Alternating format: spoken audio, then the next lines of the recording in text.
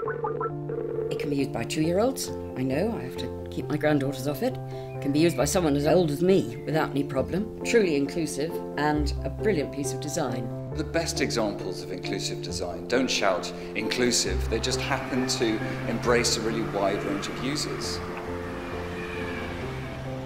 Inclusive design is not just old people or elderly people or people with whatever impairment. It's making stuff that just works better for everyone. Inclusivity in such a way that you don't have to think, oh, they've done this especially for me in this category, which is an uncomfortable feeling.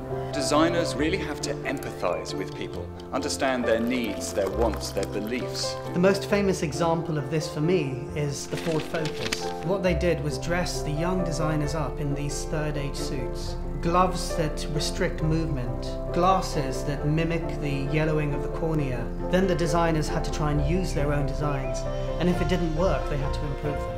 That car was not sold as an old people car or as an inclusively designed car, but it actually sold very well amongst elderly people.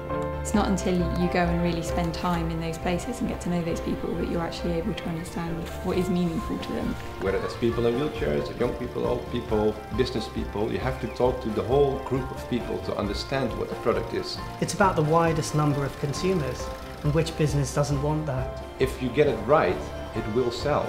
Because you actually increase the market, increase the people that you're talking to.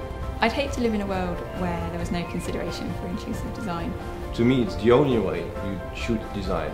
If you want to make a difference with design, then you should become an inclusive designer.